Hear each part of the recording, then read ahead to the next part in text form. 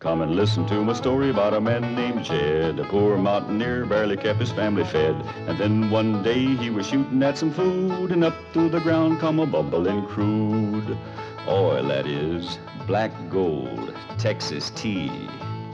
Well, the first thing you know, old Jed's a millionaire. The kinfolk said, Jed, move away from there. Said, California is the place you ought to be. So they loaded up the truck and they moved to Beverly Hills, that is, swimming pools, movie stars.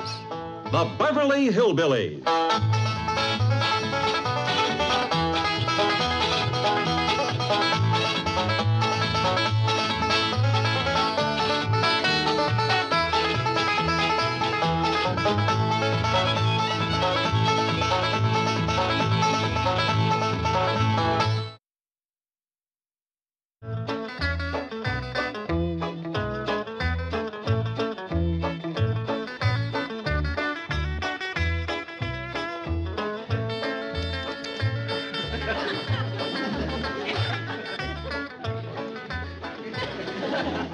This enough taters, Uncle Jed? Don't hardly look at Jethro. Well, a peep, pretty near 2 dozen. Better fetch me the peelings. I got a feeling that's where most of the taters is.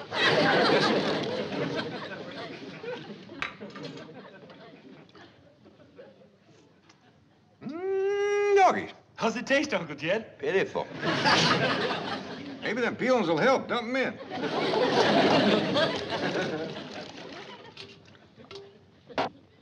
Doggone, it just don't seem right, us doing women's work, whilst Granny sits in front of that TV set all day. Ever since she found out it wasn't a wash machine, she ain't been more than 3 feet away from it. She's like a young'un with a new toy. Like Elly with her new critter. How come she ain't in her doing this cooking? Jethro, I just don't believe Elly was cut out for fixing victuals. I'll never forget the time she made that gooseberry pie. Ruined our best goose and a whole bucket of berries. You mean she put together? She did, and it was a mess, I'll tell you. I got her and Skipper out looking for stuff to put in this here. Pa, Skipper found some onions. Onions? Hey, they ought to go dandy in here. Go on, Skipper, give them to Pa. Thank you, Skipper. These here Beverly Hills onions ain't got a lot of bite to them. But the tops sure do flower out pretty. Jethro? Wash these and drop them in the pot. Tops and all? Well, yeah, we need all the flavor we can get.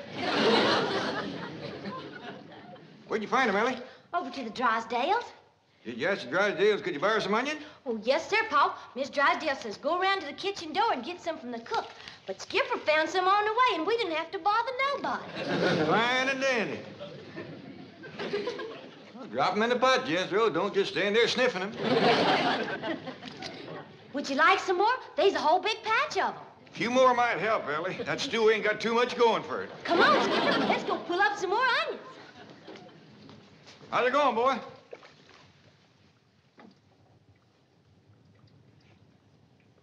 Better? Still pitiful. Even these onions ain't doing nothing. We just got to get Granny to help us. You ain't gonna pry her loose from that TV set now. This is the time her favorite is on. You mean that big strapping cowboy star? That's right. Marshal Quirt Manley, 2-gun tamer of the Wild West. Look out, Quirt! Them rustlers are sneaking up behind you, fixing to shoot you in the back. Look out! Ooh, they got you. Ooh, they got you again.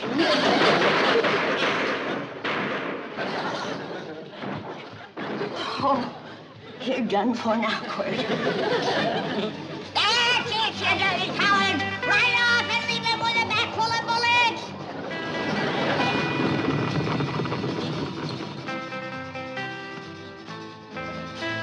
Attaboy, Quirt, after him! Get him!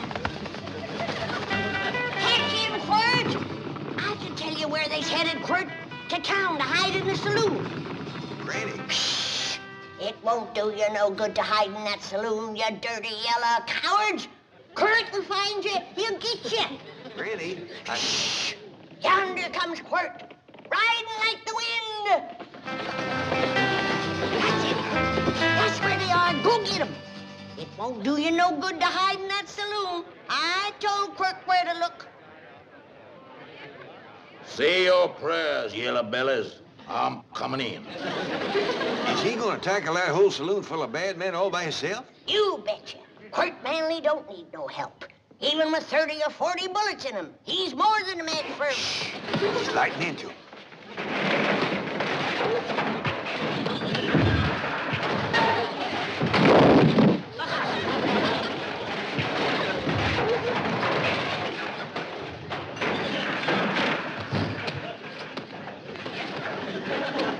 See, Jed? I told you he didn't need no help. Look at him run, the yellow bellies. He's right smart of a man, all right. Old Quirt chased them clean out of town.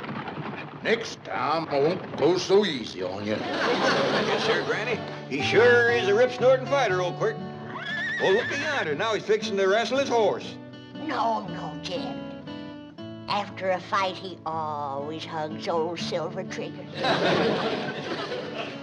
And then he rides off into the sunset. See? Here they go. Fine figure of a man. Sits tall in the saddle. Well, don't he have no sweetheart like Hoot Gibson always had? No. Ain't no girl good enough for Quirt Manley. He only loves his horse and his dog. Him and Elly sure hit it off. Both of them being fond of critters and neither one of them having a sweetheart. Yonder goes the man for Elly May.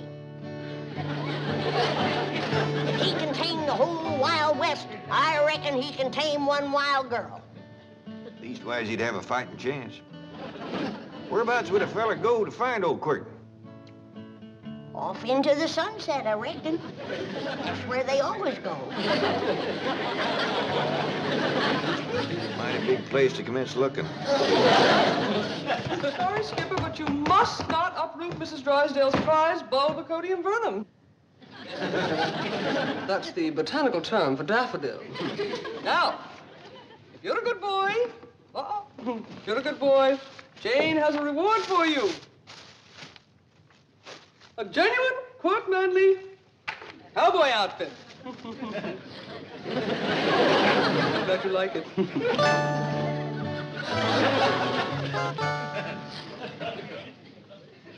Oh, howdy, Miss Jane. Greetings, Jethro. And how is my strong, handsome, manly hero today? Well, you'll have to ask Granny. She's the one that watches him. Watches who? Quirt Manley. Oh, you thought I was referring to the television star. Oh, I know you're hungry, Skipper. So am I, but this stew ain't nearly ready yet. Stew? Jethro, what are you putting in there? Everything I can lay my hands on. Why, it ain't got no flavor at all. Oh, no, Jethro. Not tea. Oh, you poor dear boy. You need a woman to do this kind of work for you. That's a fact. You can say that again. There happens to be such a woman available. I know, but I don't stand much chance with her. Would you like her to take over right now and prepare you a delicious meal? I sure would. Then drop to your knees, my handsome one, and ask me the question that is in your heart. Please, will you go get Granny? Yes! My answer is Granny! Jethro, get up off that floor and stir the stew. Miss Jane, will you stay and have victuals with us, such as he is? Oh, well, yes, but why not let me do... Hey, Skipper! Come on, Skipper, let's swing through the trees. Elly, what are you doing? We's playing ape. Look here. Elly, no, please, be careful! Sure would like to know where to find that Quirt Manley. Well, if you mean the television star, he lives right here in Beverly Hills. He does? Could we get him to meet up with Elly May? Well, I'm sure Mr. Drysdale could arrange it.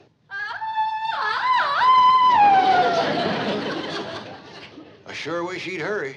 That little monkey's liable to get himself hurt.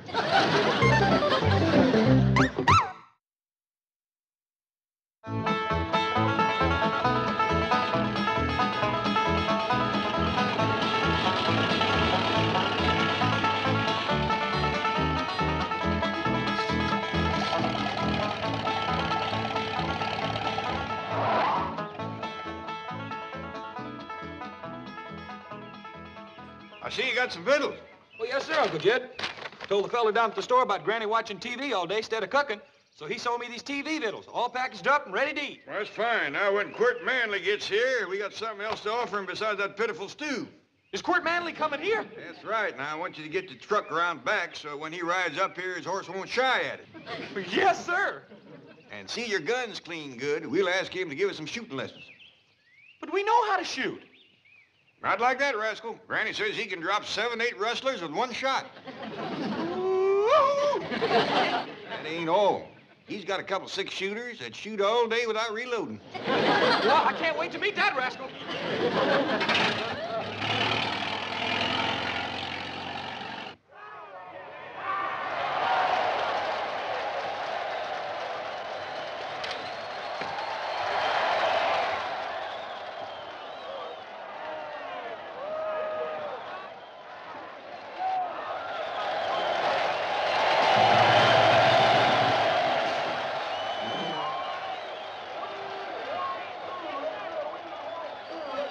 What are they scrapping over, Granny?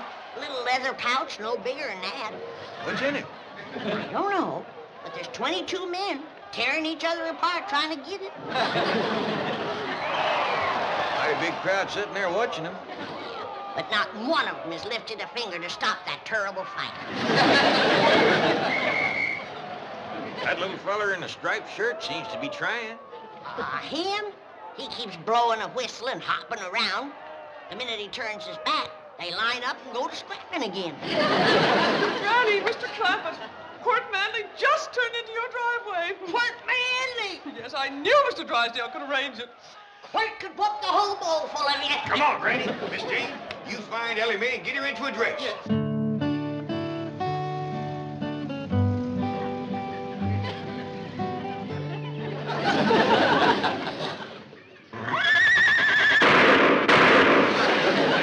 That's Quirt, all right. I'd no silver triggers in any place. What about them 2 gunshots? Brace yourself, kid. We're liable to find 30 or 40 rustlers laying out front.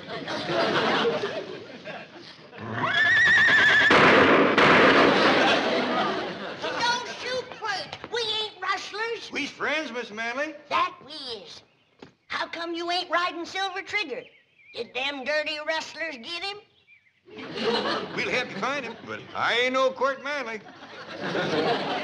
Kid, there's only one man like him.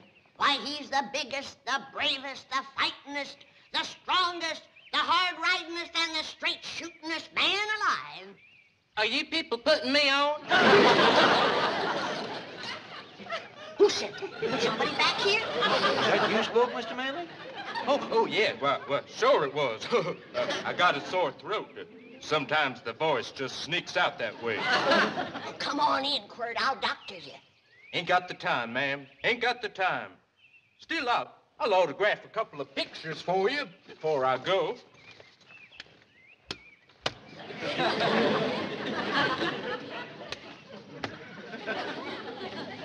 There you are. Well, so long now. I got to be driving off into the sunset. Wait a minute. What about Elly May? Elly May? Well, sure. There you are. Mr. Clampett, Elly May is swinging through the trees with Skipper and refuses to come down. I'll go fetch her down if you can keep Mr. Manley from leaving. Please don't go, Quirt. Well, sorry, ma'am, but gotta hit the trail. Well, so long, y'all. Hold on there, Mr. Manley. My boss, Mr. Drysdale, has been speaking with your boss, the sponsor, and he wants you to stay here and meet Elly May. Oh, well, in that case, I reckon I could spare a couple of moments. Bless you, Quirt. Oh, bless you, Quirt. Elly May is the wildest young'un that ever come down from the hills. But if there's one man alive who can tame her, it's big Quirt Manley. Well, thank you, ma'am. What of it? Thank you. I wish I was 10 years younger. I tell you right now, I'd give that Elly May a run for her money. I always was partial to tall men.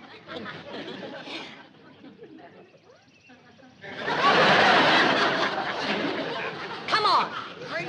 You and me are gonna heft a jug together. Oh, I know you don't drink, but it won't hurt you to fall off the wagon just once.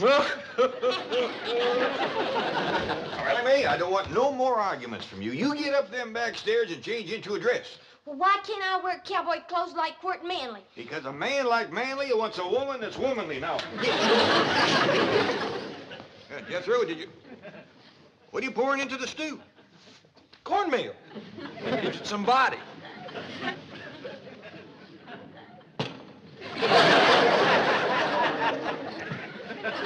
Now, you sit down and make yourself to home while I run upstairs and fetch Elly May. If you want to see a real rip-snorting fight, turn on the TV. There's 22 fellas are having a real knockdown and drag-out. Of course, you could whoop them with one hand.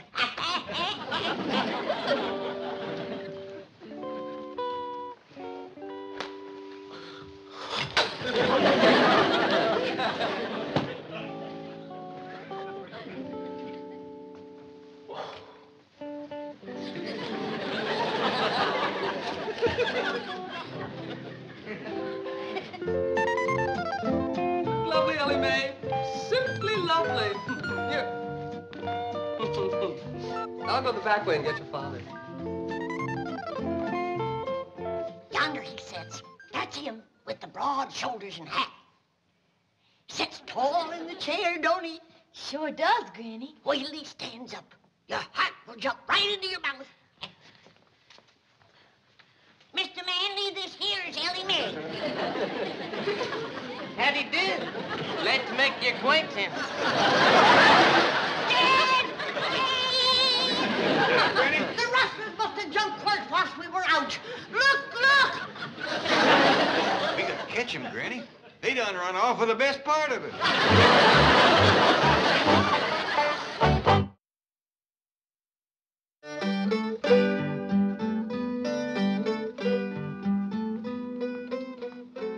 Granny, I know you've had a cruel blow seeing your hero come apart like that right in front of your eyes, but you can't drown your sorrows in a jug. I don't take more than a thimbleful, and you know it. Now, don't fly off at me. By the way, where is your drinking thimble? Right here. Granny, how about we all take a nice ride in the truck? A little fresh air might do you some good after a thimbleful of that rheumatism medicine. I ain't had none of it yet. I don't want to lighten the jug. How come? 'Cause when I find that Quirt Manley, I'm gonna throw it at him.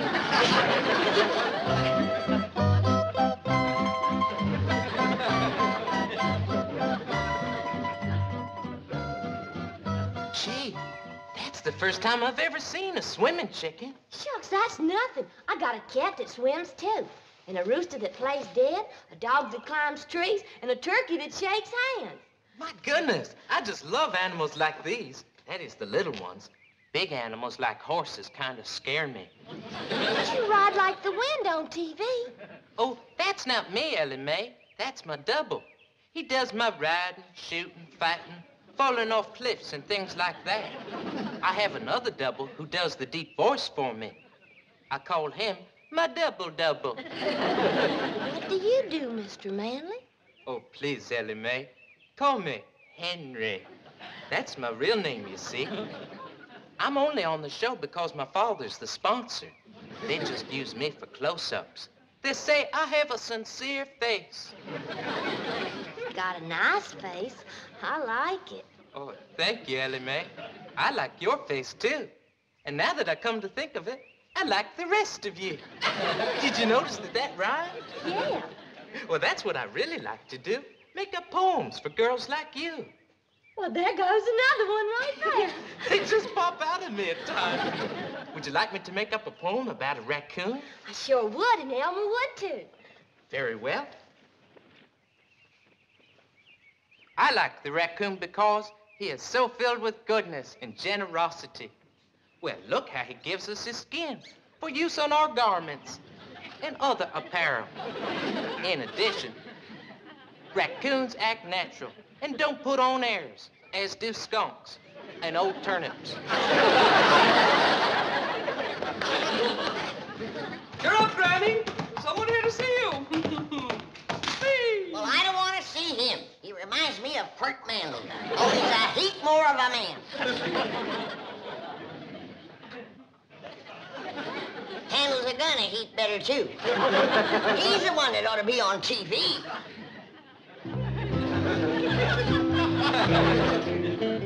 Hi, Elly May. Hey, excuse me, little fella. Can you tell me where I can find Mr. Quirt Manley? I noticed you was toting his hat for him. Well, this here is Quirt Manley, Jethro. Stop joking, Elly May. I'm in a hurry. I want to ask him if I can borrow his pretty car to drive around the block a couple times. Well, yes, you may, Jethro. The car belongs to my father, so it's all right. Phew! Hey, do you think he'd tear me to pieces if I borrowed his hat, too? I can promise you he won't.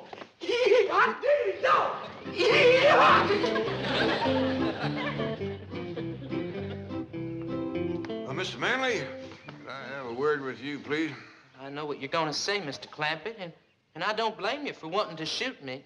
Oh, ain't nothing like that at all. I just want to talk to you about Granny. I guess I must have been a terrible disappointment to her. She is a mite let down, but I think we can pull her out of it if we all tug together. Now, first off, I'm going to learn you how to shoot a gun, and Elly here is going to learn you how to fight.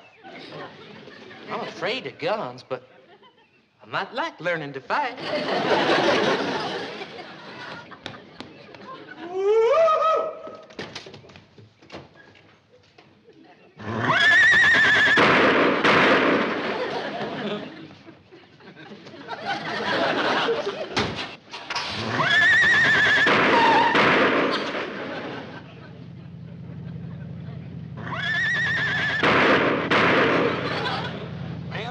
Jumped in the car like that, especially with me going pert near 30 miles an hour.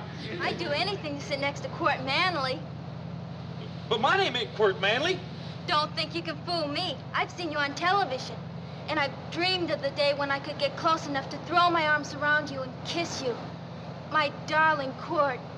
But honest, ma'am, my name is... Your name is what? My name is Kurt Manley. What's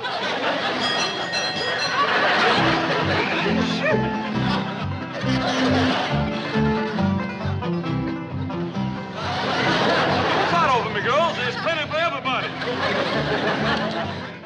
I tell you, Granny, that little feller is a crack shot. He can stand on our front porch and light a match clean out by the front gate with a 6-shooter. I don't believe it. Come on out, he'll show you.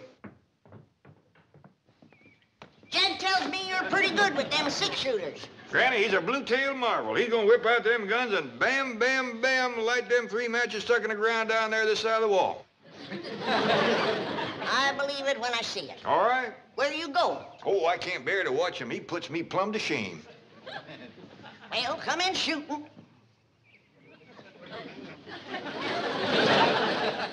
You count to 3, and I'll draw and fire. 1, 2, 3. Well, I gotta admit, that's pretty good. Why, you ain't even drawed your guns, you little faker, you! Granny, hold on! That little sawed-off faker out of here! But Elly's right fond of him. You see, Granny, some heroes is fighters and some heroes is lovers, and I reckon that little cowboy is a lover. Oh, gosh. I'm gonna get my shotgun and blast the inside out of that lying TV set, and if he ain't gone by then, he's next. Granny, wait.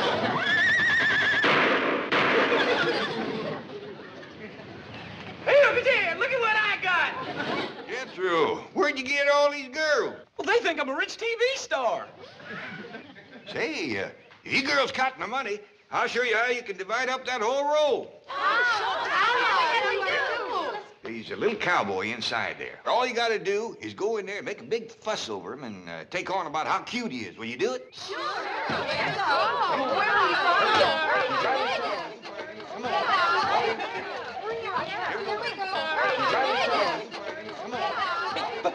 Uncle Jeff, them girls was mine. You'll get him back, Jethro, as soon as they show Granny what a ladies' man little Quirt is.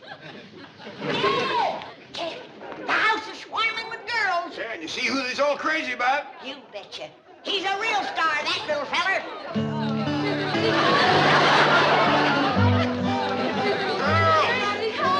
You got the wrong little cowboy. Wait. Now, Granny, don't shoot the TV set. I ain't.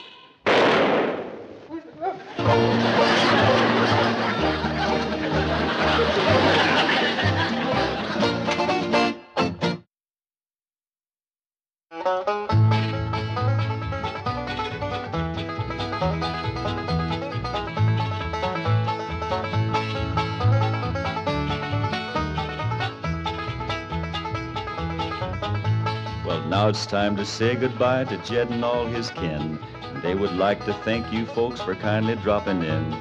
You're all invited back next week to this locality to have a heaping helping of their hospitality. Hillbilly, that is. Set a spell. Take your shoes off. Y'all come back now. Here? This has been a Filmways presentation.